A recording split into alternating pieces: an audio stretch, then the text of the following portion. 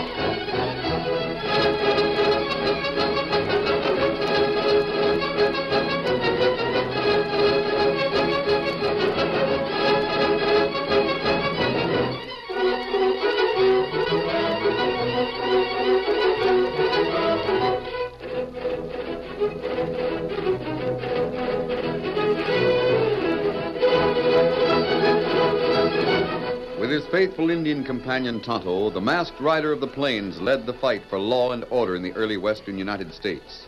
The stories of his strength and courage, his daring and resourcefulness have come down to us through the generations, and nowhere in the pages of history can one find a greater champion of justice. Return with us now to those thrilling days of yesteryear. From out of the past come the thundering hoofbeats of the great horse Silver. The Lone Ranger rides again. Come on, Silver. There's danger on the trail ahead. Hi-yo, Silver! Hi!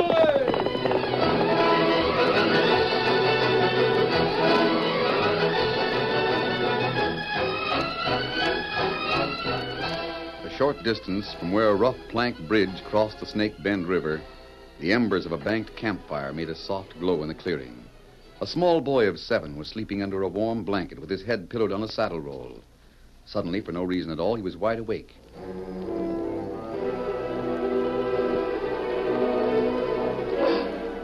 At first, he sensed rather than heard the low voices of the 3 men who were seated on the other side of the campfire. There was neither moon nor stars to relieve the deep shadows of the night, and he wondered why the 3 men were not asleep. Gradually, their voices became more distinct. We'll hear hoofbeats on the bridge. That'll be time enough to move. Ain't that right, Blackie? Yeah, that gives us plenty of time. What about the kid? He's sleeping. Better take a look, Foster. He's your young'un. Well, sleeping awake, and the boy'll be here when we get back. That young'un has got spunk. I'm doggone proud of that boy. He's going to have the best of everything. Wait, now, quiet a minute. You hear that? Sounds like the stage. It's on the bridge. That's it, boys. Come on, Foster. Come on, Slim. It's time to move out. Go ahead. I'll catch you. I just want to be sure Bobby has the blankets open. Pa? Oh, you're awake, huh, son? Well, now you go back to sleep. Where are you going? Well, it's the business we came here to take care of. I won't be gone long. You stay here till I get back. Don't you move from those blankets. Understand? Yes, sir. I understand, Pa. Come on, Foster. I'm coming. I'm with you. Get up there. Get on, boy. Get on. Get up. I hope Pa hurries back here. I wonder what the business is. He said he was proud of me. And I can still hear him riding. He sure is a fine rider. Shooting! It's gunplay! Oh, Pa! Pa, get him! I've got to... Now, you stay here till I get back. Don't move from those blankets. Understand? I'll stay here, Pa. I won't move. I'll see what's at the camp. Who's that? I'm riding in there armed. I'll shoot to kill the first sign of any tricks. Pa! Pa, where are you? It's a kid. Whoa there. Whoa there. Where's my Pa? Take it easy, youngster. Who are you? Get up. Let's see what you look like. No, you leave me alone. Pa told me to stay here. Aye, savvy. Toss some brush in the fire, boys, so we can see. Well, what's your name, son? Bob Foster. Where's my pa? Foster? Yes. Who are you? Well, look here, son. You'll have to come with us. Your pa had to... Well, he had to go away. But where is my pa? Where is he?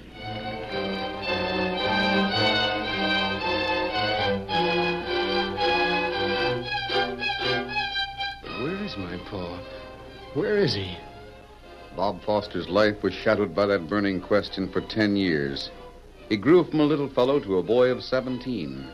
His life had been one shared with a score of others in the home for homeless boys. He felt bitter toward the stranger who had brought him there. If only Pa knew I was in this orphanage, he'd come and get me in a hurry. I wonder who that is. Oh, Miss Betty. Bob, hello. Oh, golly, but it's great to see you. Sit down. Jiminy, it's been about a year since the last time you were here. I know it, Bob. It's a long way to come from How the are ranch. things at that ranch? Oh, fine. You've had my letters? Oh, sure. And I could just about see all those acres of cattle and the big house in the mountains. I've never seen a mountain except in pictures. But you've grown. Well, you're a man. You haven't changed, except maybe to get prettier. Oh, a chivalrous man. Say, how'd you like the books I sent you? Oh, great, but I like the stories you wrote better. Stories? About that Lone Ranger. Oh, Bob, wait till you hear all of the things I can tell you about him. And maybe when you come out with us, you'll see him. Then I'm still going to go to the ranch? Of course you are. Father's going to bring you there on the day you're 18 years old. Oh, I'm sure looking forward to it. What do you want to say, Bob? Well, look, I hope you're not going to be cross, but, well, all the fellas see you come here every year, and they read the books you send me, and they keep asking me who you are. Yes? And I told them you were my girl. Bob, I'm 8 years older than you. I know that, but... Oh, it's all right. I think that's the sweetest compliment I've ever been paid. You're not in love with this Lone Ranger you wrote me about, are you? Well, Bob, Of course not, Bob. There's something else. Yes? Well, I felt all along that you and your father could tell me something about my pa. Oh. If I could only find the men who took me out of the woods that night... Well, how much do you remember about that night? Well, not very much. Pa and his friends, their names were Slim and Blackie, went out of camp, and there was a gunfight. Then another man came and carried me away. I don't remember much about him, but I do remember that in the morning I was in a stagecoach with a nice lady, and she brought me here and left me. Well, look, Bob, I think my father can tell you something about your father when you come out to the ranch. Now, I must go. Here's some more books. Oh, but Miss Betty, you've only been here a minute. All right, Bob. And it won't be long before you're sent for. Well, all right. Goodbye. Goodbye, Miss Betty. Just leaving, miss? Oh, yes, sir. Good day, then. Good day. Goodbye. Foster, two of your relatives, uncles, I think, are in my office. My uncles? Didn't know you had any, but they're here. Well, never mind bringing him. We're here. Oh. Stand aside, Craven. We'll talk to Foster here. Yes, of course. Well, you're uncles of mine? Well, son, you've grown considerable since the last time we saw you, hasn't he, Blackie? Why, sure enough. Blackie! And are you Slim? Yeah, sure. How'd you know? Well, you can tell me. You know where Pa is. You were with him. That's why we're here, Bob. We spent 10 years trying to find you. The ornery polecat that ran off with you that night sure done a complete job of hiding you. But we trailed you down at last. Now we're taking you with us. Oh, gee, that'll be swell. You've got a job to do, son. A mighty big job. You've got to get your birthright, and we're here to see that you do it. My birthright? Hey, let me look you over. I wonder if you've got spunk enough to go after what's rightfully yours. You bet I have. Maybe he's too young, Slim. Well, I don't know. No, wait.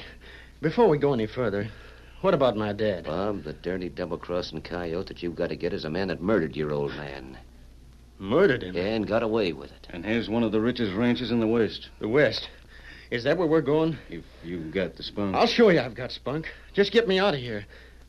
I'd planned to go to the West. A man named Mr. Drake got interested in me. Ooh. Drake. I don't know much about him, except that he's willing to give me a job on his ranch when I'm 18. His daughter, Miss Betty, has been here a few times. She writes letters and sends me books. Oh, I see. Blackie, What do you think? How'd Drake find out about you? Oh, I don't know. I guess he sort of knows Mr. Craven, the superintendent. You're planning to go on to the Drake Ranch? Yeah. That was his daughter that just left here. Mm-hmm. It was, huh? It'll be all right, Bob. I know the Drake Ranch. You do? Yep. Now, you go there just as you planned and keep your mouth shut. Don't say a word about your father to anyone, savvy? All right. It's right near where we'd take you anyway. Now, we'll let you know when everything's ready, and then you can come with us from the Drake place to where you'll get your father's killer in your own birthright. For 10 years I've wondered about Paul. If I could get the one who murdered him, What would you do? I'd kill him.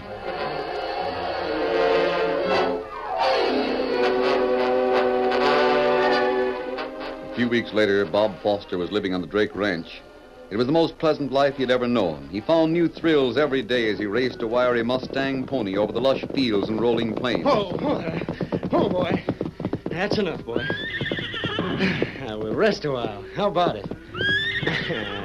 And then we'll... Hey, wait a minute. There's two men coming up the side trail. I wonder who they are. Oh, City. Howdy, Bob. Oh, look at them shafts. The kid's a real puncher. Oh, Blackie, Slim, what are you doing out here? Oh, had some business out this way, so we figured we'd look you up. How do you like living on a range? Oh, it's great. I'd like to live here the rest of my life. There's no reason why you can't. Well, Mr. Drake might not let me stay. If you're a smart kid, Mr. Drake won't have nothing to say about it. What do you mean? Bob, your pa was shot down in cold blood. You'd like to find the man who shot him, wouldn't you? Of course I would. You'd kill him? Well, I figure that's my duty. Well, you're right. It just happens that Blackie and me know who that hombre is. Who? Another thing we know is that he owns a ranch that by rights belongs to you. Belongs to me. Well, he originally bought the ranch with money he got for killing your pa. Tell me who he is. We'll do better than that, kid. We'll point him out. When? Where? Blackie and me are living in town at the hotel. Can you come in and see us about 9 o'clock tonight? Well, sure I can, but who is this man who killed my pa? He'll be there at the hotel. Then so will I. Good, good. We'll be waiting for you. Come on, Blackie. Get up there. See you tonight, kid. Get up there, hose. Come on. Yeah. I'll see you tonight. For several minutes after Slim and Blackie had ridden away, Bob Foster sat motionless astride his Mustang. He was confused by what Slim had told him. There were so many questions for which there seemed to be no answers. And before he could consider them further, a faint sound reached his ears.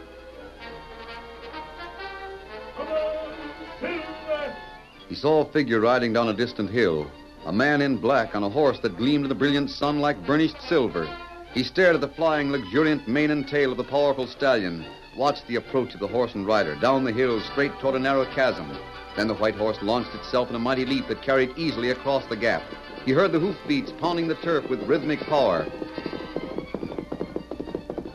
He saw then that the rider wore a mask.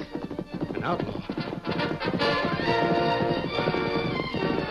Whoa, whoa, Silver, whoa. I thought I'd find you at the ranch house. Huh? Find me? You're Bob Foster, aren't you? How'd you know? You look just like your father. Oh, so you're the Bob, those two men who just rode away. Who are they? It's a good thing I haven't got a gun. Who are those men? It's none of your business. But they're uncles of mine. Uncles? They came to tell me where I could find the man who killed my pa. And how I can get what rightfully belongs to me. Maybe a ranch as big as this one. The man who killed your father, huh? I guess they didn't know you were right behind them. But I ain't afraid of you. I see. You think I'm the one. How'd you recognize me so quick? Suppose you find this man, Bob. What are you going to do? If I had a gun, I'd show you. I think those uncles of yours will bear watching. I don't know your name, but remember this. The next time I see you, I'm going to shoot instead of talk. And when will that next time be, Bob? I'll be carrying a gun from now on. And I'll be riding into town tonight. So will I, Bob. I'll meet you there. Come on, Silver. You mean you'll really be there? Oh, Silver! Away! The curtain falls on the first act of our Lone Ranger story. Before the next exciting scenes, please permit us to pause for just a few moments.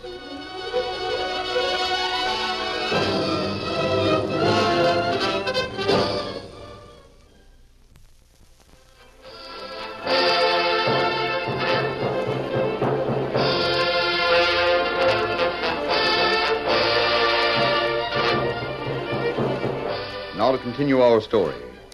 After his talk with Bob Foster, the Lone Ranger guided Silver across a wide slope, through a rock-strewn gully, and reined up sharply at the edge of a cottonwood grove. Ho, Silver, ho, ho! It was the prearranged meeting place of the masked man and his faithful Indian companion, Tonto. You ride hard. Yes, Tonto. I think our suspicions are right about those two men who came in on the stage. They go Drake Ranch? No, they talked to the boy, Bob Foster, and then headed back for town. Why they do that? I don't know. They've told the boy they'll show him the man who killed his father. Oh, that plenty bad. Make young boy kill. Tonto, I want you to pick up the trail of those two men. Come, Scout. If possible, find out who they are and why they're here. And meet me back at the same place by sundown. Time to do it. You wait here? No, I'm going to the Drake Ranch to talk to Betty and her father. Get him up, Scout. On, Silver!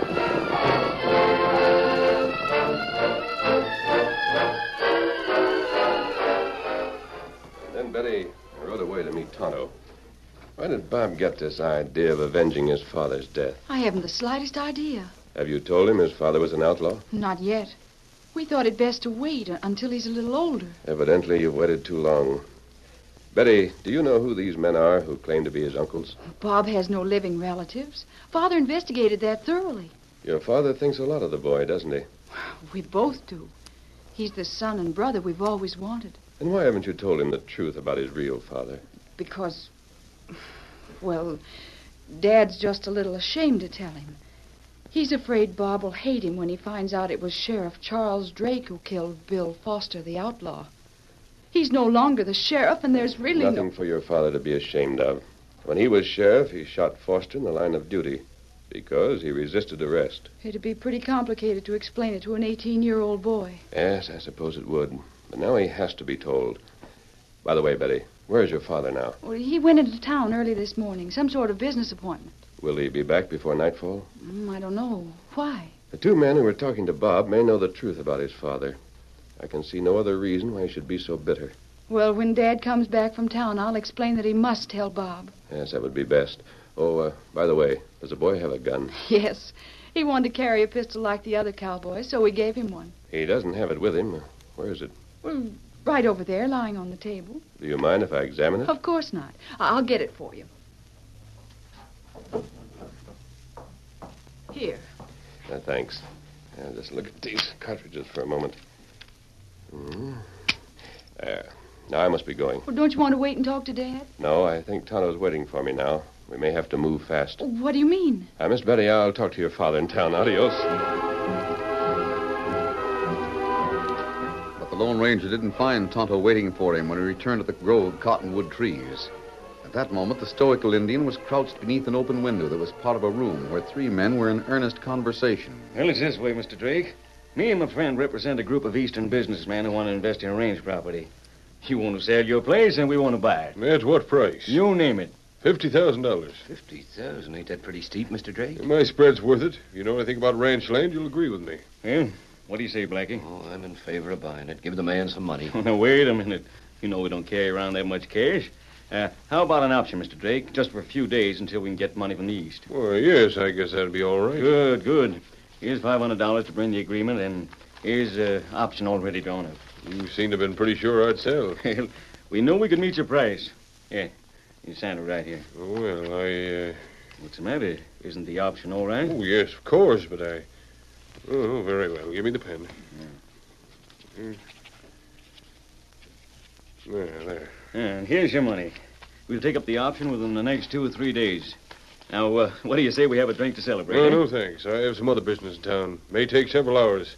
I'll expect to see you at the ranch before the end of the week. We'll be there. Good day, gentlemen. Goodbye. Blackie. Yeah? Follow him and don't lose him. I'll be on the lookout for the kid. Where are you going to... I'll take care of everything. You just be sure Drake doesn't get out of town without us knowing it.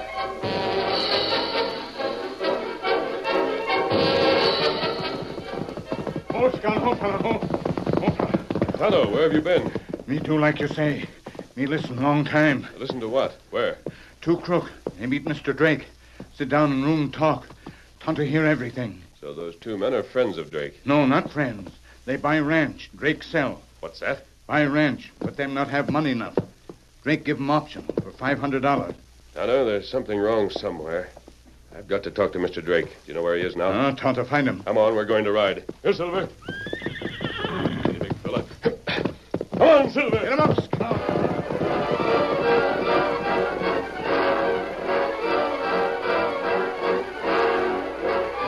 When they reached the outskirts of town, the Lone Ranger sent Tonto on ahead to find Mr. Drake. A few minutes later, the Indian returned. Did you find him, Tonto? Him in hotel. Rest there in room. All right. I'll go ahead and you follow. Now wait for me outside. Come on, Silver. Get him up, Scout.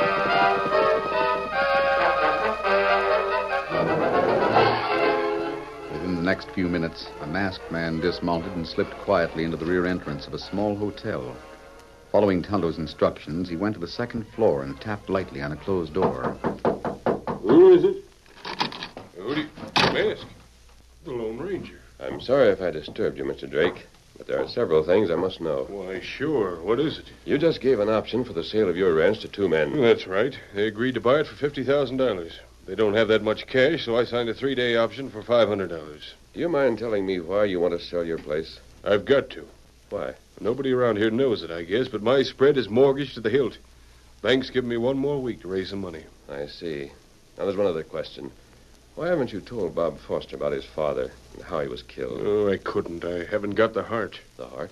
Well, if you want to know the truth, I'm selfish. I think the world and all of that Foster boy, just like my own son. I want him to like me.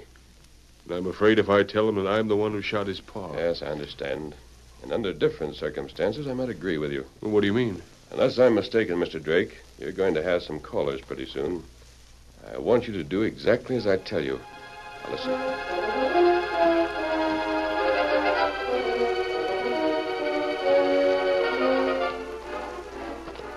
Did you bring a gun, kid? Sure. I've got it right here. Now, where is he? You mean the hombre who killed your pa? Well, you said he was here, right here in town. He is, kid. And we're heading right for him. Where? The hotel. Here it is. Quiet now. You can go right up these back steps. Yeah, but how are we going to get Shut up. in? Do you want him to hear us?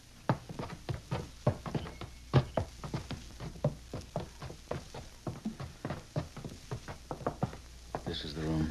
What do I do? Get your gun out and bust right in. We'll be with you. Yeah, but I Go don't... on. This is the chance you've been waiting for. Yes. It is. Oh, Mr. Drake. Well, hello, Bob. I didn't expect you. Well, I must be in the wrong room. No, you're not, kid. That's the man you want. Ask him. Ask me what, Bob? My uncles, Blackie and Slim, they say you're the man who shot my paw. Are you? Do you have to keep that gun pointed right at me, Bob? Are they telling the truth? Did you kill my paw? Yes, son, I killed him. You did? And now you want to kill me. Is that it? I don't know. I swore that's what I'd do if I ever found you, but I didn't think it'd be you. Give him some of his own medicine, kid. Well, this is really a surprise. I didn't expect you. It's the last time you'll see me, Drake, so it don't make no difference. Give it to him, Bob. No, I can't. Mr. Drake has been too good to me. Mr. Drake is the varmint who killed your pa. He's an ex-lawman who took the bounty for that killing and bought the ranch he's living on now. No, I can't. I can't do it. If you don't plug him, I will, and I think I'll... Oh! Wait. You grabbed my arm. You made me Never shoot. mind, he's done for. That's all that matters. Might make folks curious. We better get out of here. Oh, yeah. I'm going to the sheriff and tell him that You you did ain't this. going to do nothing but come with us out to Drake's ranch. We got a little business out there. After that, you can go to the law if you want to. If you want to hang for murder. But I didn't do it. Try telling that story to a lawman. Come on, kid. Blackie and me have got an option to pick up.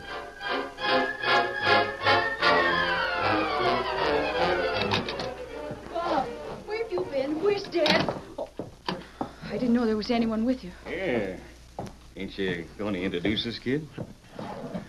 Miss Betty, What's wrong? Go on, kid. Tell her. Mr. Drake, he's dead. Dad? And I killed him. What? Oh, Bob. That's you- right, miss. you couldn't. The kid gunned your old man. Did a real good job, too. Now, all me and my partner want to do is take up our option. What option? Buy the ranch here. For $5,000, and I've got the cash right with me. An option to buy this ranch for $5,000? That's impossible. It's worth 10 times that much. Here's the option. Ain't that the old man's handwriting? Yes, but... Well, then sign this bill of sale, and then you and the kid can vamoose. What do you mean? Get out. This spread belongs to Blackie and me now. Wouldn't be too sure of that, Slim. Neither would I. But, Dad! Mr. Drake! Alive, you can't be... Yes, I can. You'd better hand back that option that you've altered from 50,000 to 5,000. Won't do you any good now, except send you and Blackie back to jail. Why, you... Oh, my arm. You're not hurt. I just shot your gun away. Put up your hands, both of you. Dad, I don't understand. I'll explain everything later, Betty. I thought I had to sell the ranch, but the bank has given me more time in the mortgage, so I won't have to sell even for 50,000. Yeah, but Mr. Drake, I shot you. I know, Bob. There were only blanks in your gun. Blanks? But how? I put them there this afternoon, Bob. You still hate me, son. I did kill your father, yes. But he was an outlaw, and I shot him in the line of duty. Oh, no, Mr. Drake. I don't hate you. I guess I never did. I'm sorry. Awful sorry, Mr. Drake. I wonder if you could kind of forget that, Mr. Drake, and call me Dad. Could you, son? Why, sure. I'll be mighty proud to. Dad? Well, my Indian friend is waiting for me. Will you take charge of these outlaws, Mr. Drake, and turn them over to the sheriff? It'll be a pleasure. Adios, my friend. Oh, wait, you Who can't... was he, Miss Betty? I think I understand now. It was he who made all this possible. Yeah, but how? Because he's the man I've told you about. The Lone Ranger.